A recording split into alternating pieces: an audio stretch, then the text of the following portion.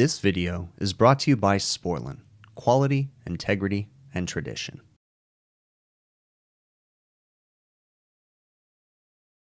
We're here today because the fire alarm company said that they have a bad duct detector, but I'm intrigued because as I'm walking around the roof, I'm looking at this, and look at the roofers. They sealed the exhaust fan. Why, I don't know. They sealed the top of every AC. Why, I don't know. So, for those that don't know, the water leak is not at the top of the AC. The water leak is not at the top of this AC. And the water leak is not from this exhaust fan. Good gosh, man. I guess the roofing guys are having a hard time just like we are finding people. Look, the water leak is not at the top of the electrical disconnect. That's not gonna do anything. Good grief, some people's kids, right? My goodness gracious. That's nuts. Anyway, so we're here to change a smoke detector. Now, I'm a little frustrated, and this is happening kind of, this is how it is. All that they say, I have no documentation. They just said, the fire alarm company said to change the duct smoke detector for RTU3. So, I already told them to call the fire alarm company and put the system on test, which is what you have to do on this particular setup. The smoke detectors should be in here. Sometimes there's one, sometimes there's two, so there's not one in here. More than likely, it's just gonna be in here. All right, there it is. I have no idea what's wrong with it. I'm very reluctant. I don't like changing things without, this is off. I don't like changing smoke detectors without talking to the people that diagnosed it. But I'm gonna go ahead and open this guy up, and we may just have to replace it and then have them come to a meetup or something like that, because yeah, they have weird signaling devices on these things, and I don't know what they're doing with those, but all right, well, let's just open it up and see what it looks like. Now, this is a very old Invensys smoke detector, if I remember right. I don't know, they're kind of all the same companies anymore, I think, but this was the filter. You can see the filter completely disintegrated, so that's a big problem. Oftentimes on these older ones, what happens is they're just dirty in the sampling tubes and stuff, but you don't really risk it on these, and whenever you are having problems, you typically replace them. So as far as the alarm wiring, I usually like to have an alarm tech here, but looks like this is our resistor for the fire alarm panel. Doesn't look too complicated. If you look right here, this is the like schematic or whatever. We'll have to bring a vacuum in here because I don't know what this stuff is, and I really don't want to be breathing this, but right on here is going to be a schematic explaining, you know, what happens, or a legend or whatever. All right, now I stock smoke detectors in my van. Typically have one. It's not going to be identical. It's going to be a different one. Actually, I think this might be the same brand, just a newer version, I think.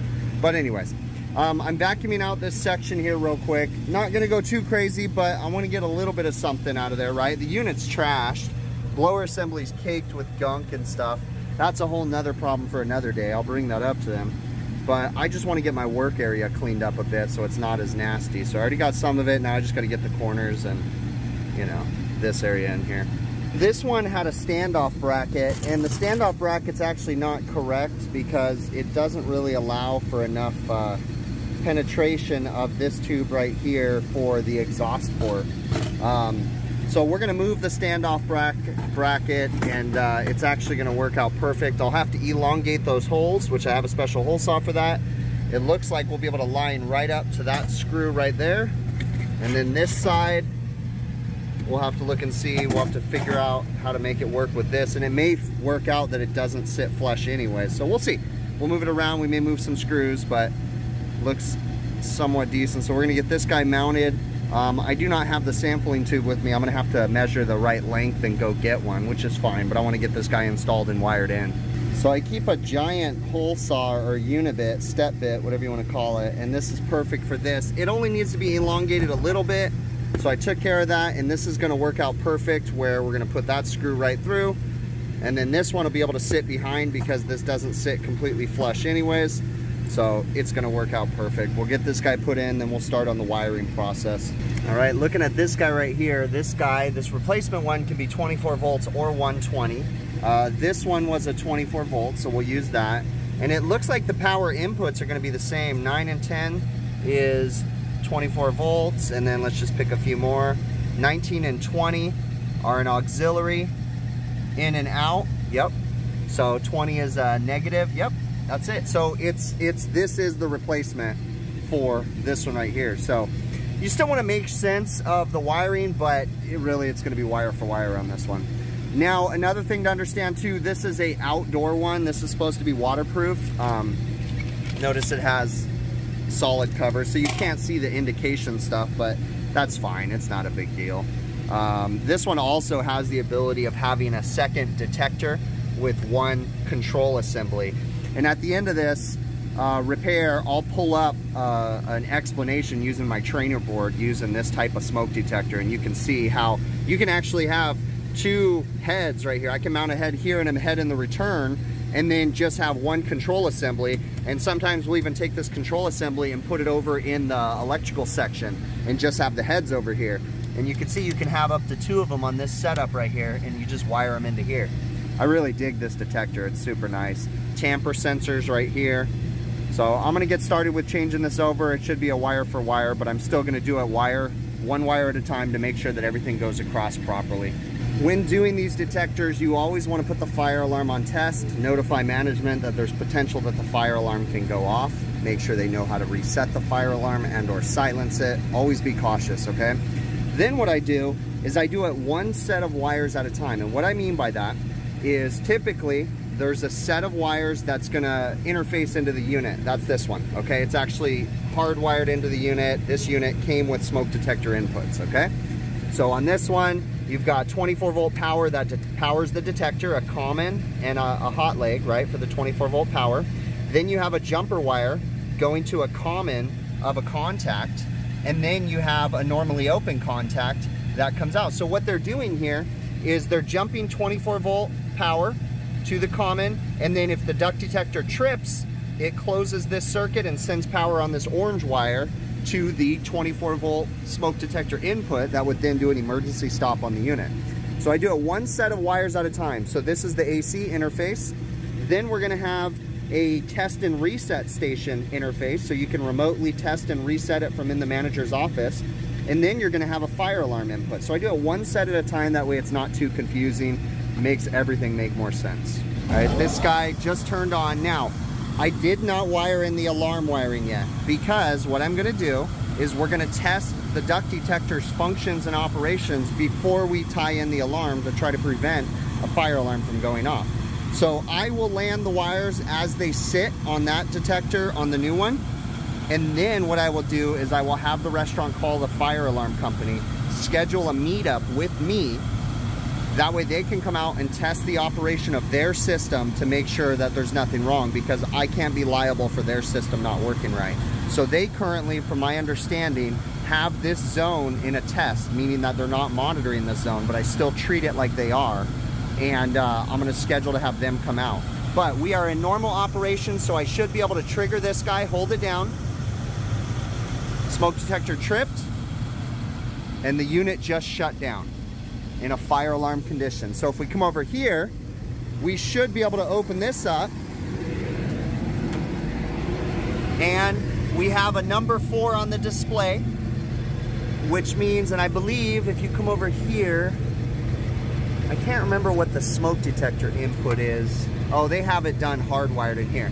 But number 4 is a duct detector. Come right here, indicates smoke alarm. So this is correct. This is how it's supposed to operate. Now what I need to do is head downstairs and find out which test and reset station is illuminated, because I'm gonna replace that also. Whenever I change the duct detectors, I always put in a new test and reset station. So this is one that does not have a key.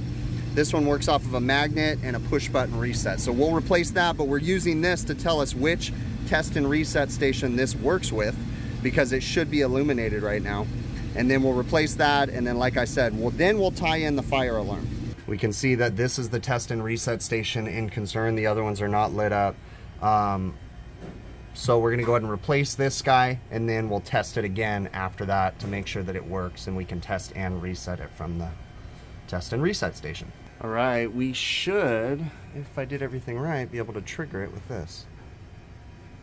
Let's see. Should trigger it, but it's not. So we'll have to go up. There we go.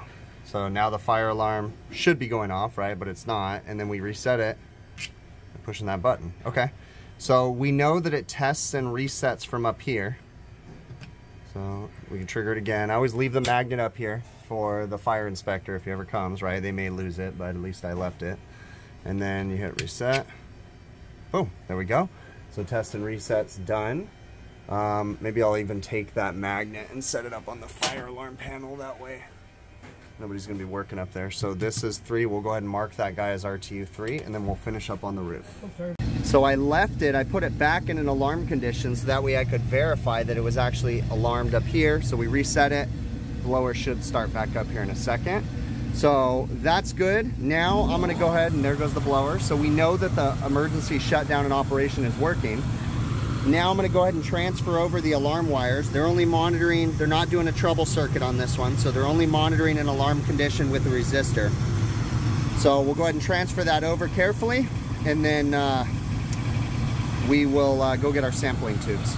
It's not perfect, but I did my best to clean up the wires, because when the drains overflow, sometimes this can fill up with water, as you can see the rust. So by cleaning that up, you know, it keeps the wires off the ground. Zip tied everything up nice and secure. So we're good in here. Again, I'm gonna go get my sampling tubes, then come back. As you're pushing in the sampling tube, it does have an arrow onto it. You wanna make sure it's pointing into the airstream.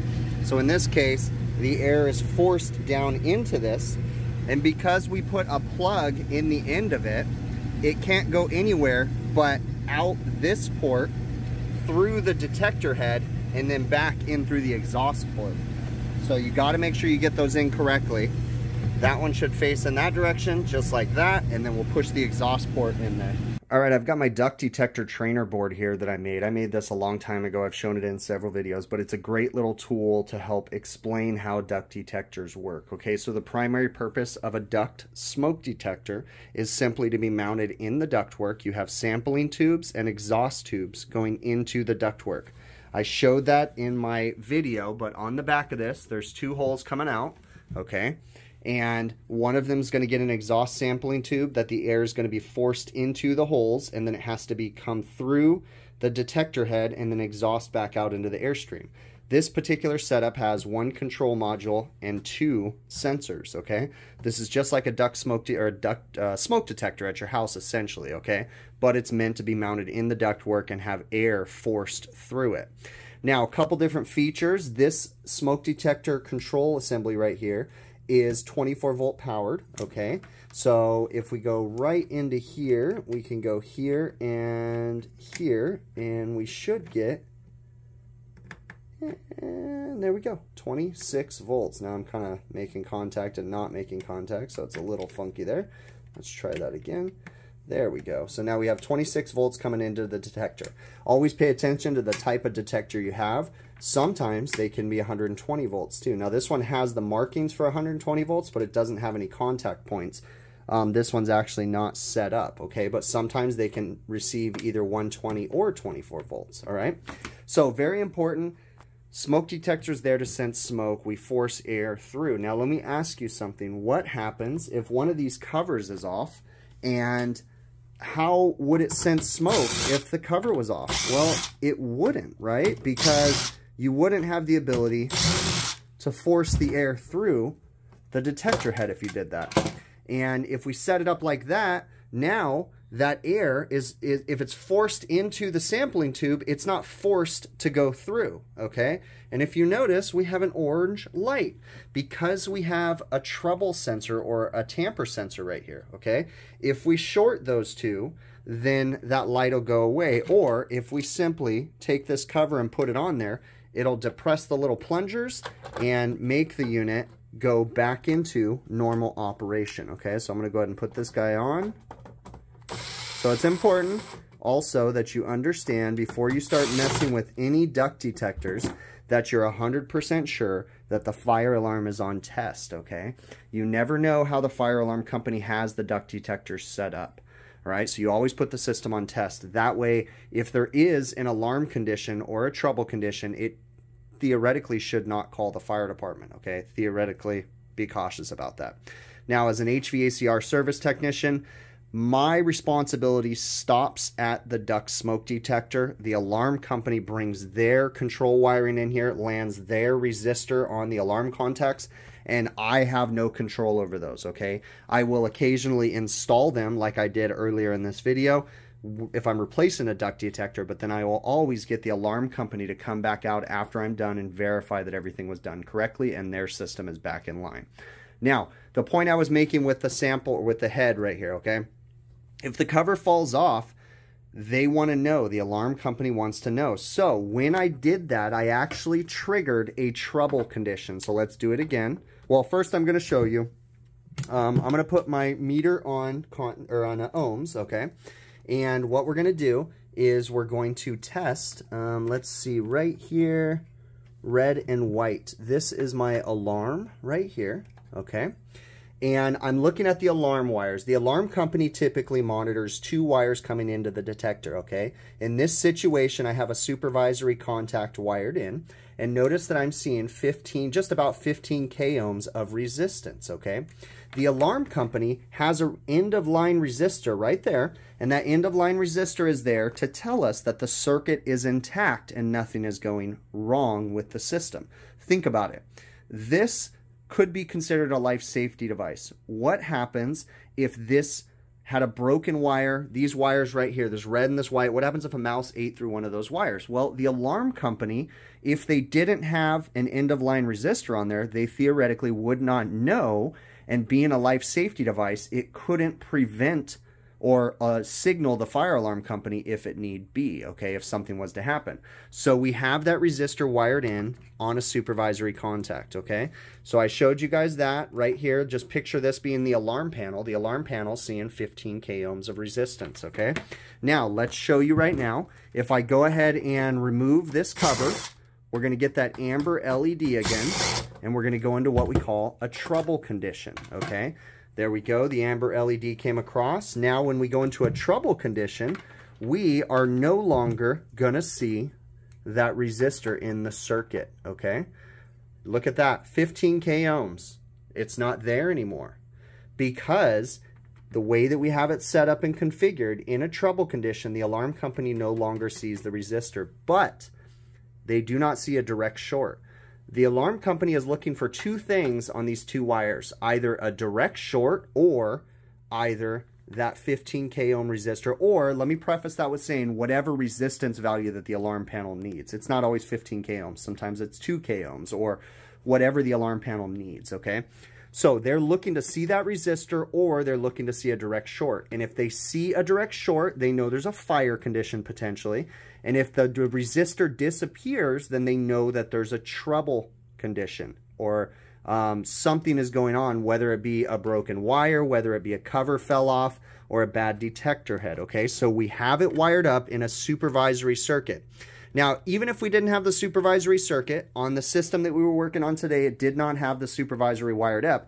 They still had a resistor across the 2 alarm wires, so it still was being used as an end-of-line resistor to prove that you had a good circuit from the red wire, you know, colors are irrelevant, but in this situation, from the red wire at the panel all the way down, that could be, you know, hundreds of feet, to the detector, then it comes back on whatever color, and this one white, all the way back to the alarm panel. So they're looking for that resistor at the end of the line to prove that the circuit's intact. That way they know, hey, if there was a fire, we would be alerted, okay? Or they know that if the resistor disappears, hey, there's something going on. We don't necessarily need to send the fire department, but maybe we need to send a technician out there to figure out why the end-of-line resistor is no longer visible, okay? Now, the next thing that the alarm company is looking for is a direct short, okay? Now, I just put my meter on tone, and what we're gonna do is across those same wires, okay, notice we have nothing, no tone, no direct short, okay? We're gonna put the unit into fire mode. So we're gonna hold down this button, we're doing a test, and notice that the test and reset station also lit up. Now if we run across these 2 guys right here, the alarm company is going to see a direct short, and their fire alarm panel is going to notify the fire department that there's something wrong. Okay? Doesn't necessarily mean there's a fire. It could just be smoke in the ducts because of a motor burnt up. Who knows? But it should power down the air conditioner. So if we go from common to normally open, it's closed. And if we go from common to normally closed, it's open. Okay, now if we reset the alarm condition, we can reset it at the test and reset station, which would be down in the office. Boom. All of a sudden, these contacts are going to be reversed. Common to normally closed has a direct short like it should, and common to normally open does not. So what we're doing right there, let's step back. I told you that the supervisory contact is reversed. All the other contacts are normal acting. Okay, so that's why in a normal condition, normally closed and common is going to have continuity, and common and normally open is not. Okay, so it's only going to be backwards on the supervisory contact.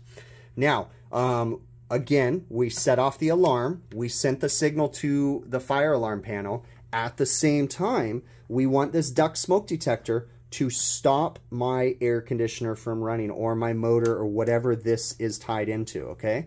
So we can then send a signal via this aux contact or this aux contact, any one you want. Now, depending on the manufacturer of the air conditioner, it depends on how you have it set up. You could break a thermostat. You can send a signal to a emergency stop feature. You could break a signal. It just depends on each manufacturer how you wire up their air conditioner, okay?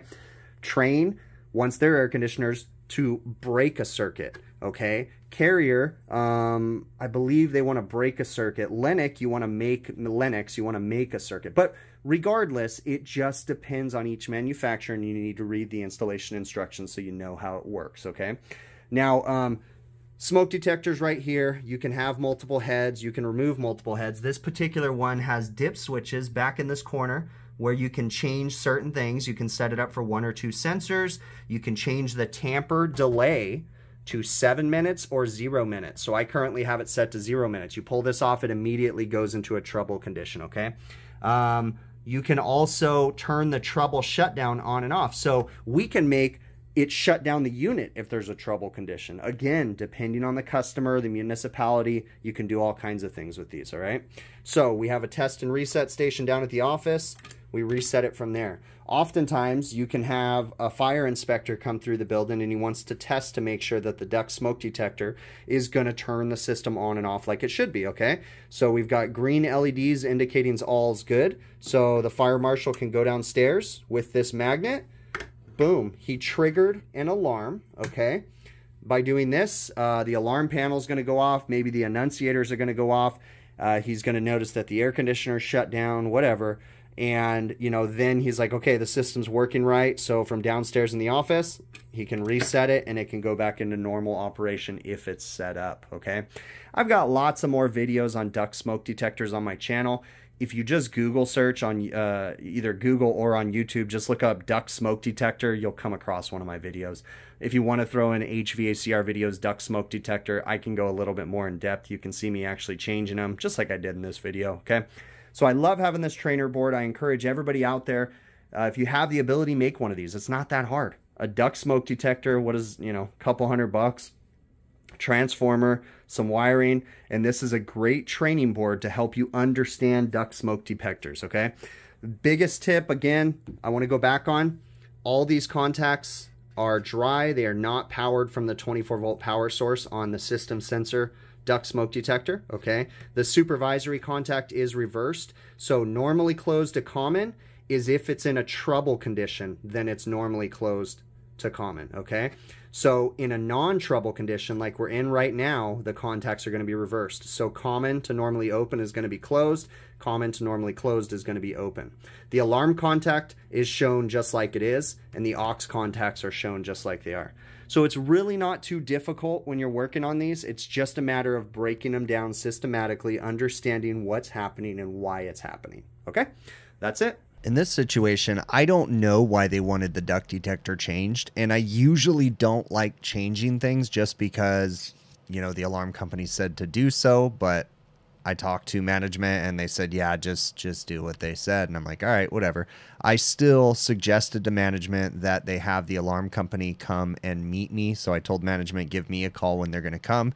We can do a scheduled meetup. That way we can walk through the system to make sure everything is 100%. Okay. It's not completely insane for them to say that it has a bad detector, but to be honest with you, from the looks of that detector, it didn't look that bad to me. Usually they'll be caked with grease, and then I'm like, oh yeah, for sure. This one though, I mean, it was a little dusty in there, but I didn't see anything crazy. But I went ahead and replaced it as the request of the management, and went ahead and changed the sampling tube and the test and reset station. I verified all my functions to be working correctly. In my experience, oftentimes when we have weird problems like this, like if it's not obvious when I pull the detector apart and I don't see water damage or I don't see it built up with grease, a lot of times it can be their signaling devices. This particular one, I showed the signaling device. I've seen those things cause all kinds of weird problems. Now, at the same time, that signaling device was laying down on the bottom of the unit, and I went ahead and tied it up so that way it's up off the ground, because if the drains ever overflow in these units, those signaling devices can get wet, and that can wreak havoc on the alarm system. And these customers, this particular customer in general, they don't do routine preventative maintenance, so we get overflowing drain calls all the time on them. That could be what was going on with it, but it's hard to say. But I did what I was asked to do. Went ahead and changed the detector, made sure it was installed properly. And then, the description, the breakdown, that trainer board that I showed you guys, like I love, it's right here. I love showing those trainer boards because these, and that's the whole like goal of these videos, the whole YouTube thing that I do, is that I have a hard time learning things. I struggle with things. When I read technical manuals and stuff, sometimes it just doesn't make sense to me. I have to get it dumbed down. And then once it's dumbed down for me, then it makes sense. And once it clicks, then I can learn what all the big words mean and all that fancy stuff. Okay. So when I learn things, I try to dumb them down just like I have to learn them, and explain things, step by step, and make them completely make sense. So this may not be the style, me breaking this board down the way that I did. For other people, they may just understand it completely, but I need something like this. And I wish I would have had someone like this breaking things down for me. That way I didn't have to learn the hard way, the difficult way, right?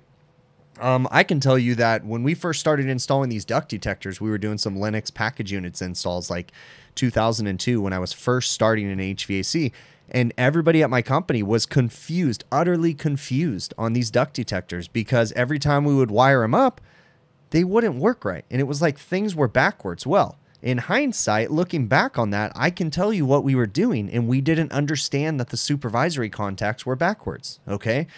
Again, it took me forever to figure those out. But once I did, I became the person that always did the duct detectors and or always train people on how the duct detectors work. So sometimes, the way that the manufacturers explain in their installation instructions may not make sense to everybody, and it may be difficult. And for me, a lot of things are difficult to learn.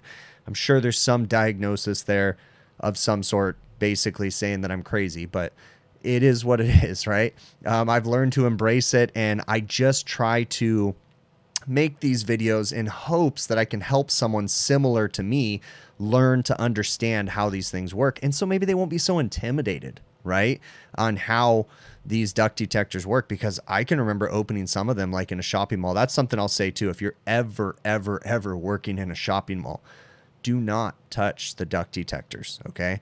You need to make sure you get a hold of the security company, and you need to make sure that you get a hold of mall management and or mall security, because they have multiple people monitoring that equipment. I've opened up, just simply taking a cover off of a duct detector one time in a shopping mall, and the trouble conditions set off the fire alarm, turned off all the HVAC equipment in that section of the mall, turned on all the emergency exhaust fans. The building went way negative, like the mall. It was nuts. I was like, what? I was so confused because I'm up on a giant ladder And I'm like, what did I just, all I did was take the cover off. And then, but again, looking back on that, they had it set up. And that's why I say you always need to understand how they're set up and configured. They had it set up that if there was a tamper or a trouble situation, it triggered an alarm. And that one turned on emergency exhaust fans. If you've ever been in a shopping mall when the emergency exhaust fans go off, it's pretty crazy. And for those that do shopping mall work, you know, you're working on a long building, right? And there's these giant exhaust fans that are never running, that you never understand what they're doing. Well, that's what they're there for. They're there for fire conditions.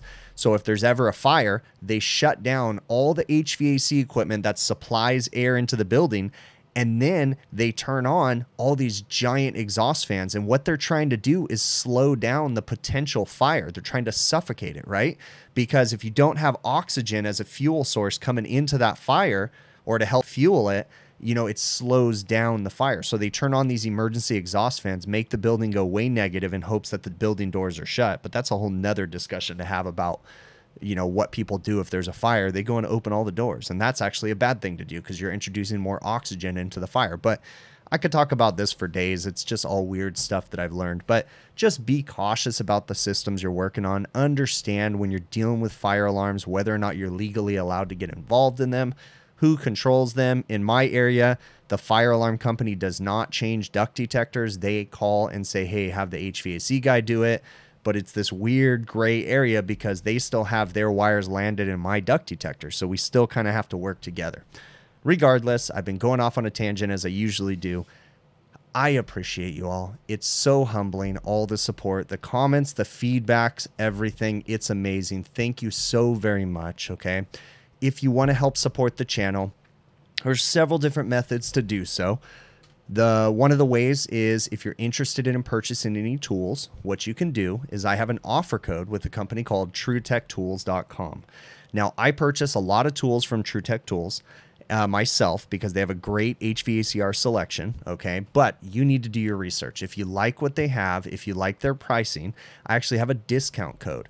My discount code is big picture, one word. Will get you an 8% discount, and then I get a small commission from that. Now, this is something new.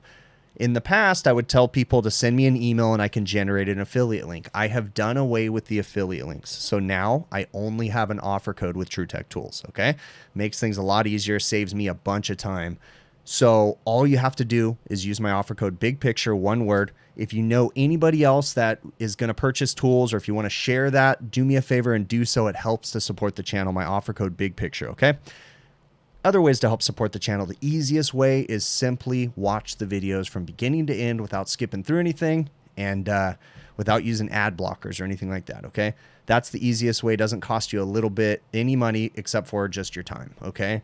There's other methods. There's links in the show notes for you can donate via PayPal, Patreon, YouTube channel memberships, a bunch of different ways, okay? I really appreciate you all. Thank you so very much, and I will catch you on the next one, okay?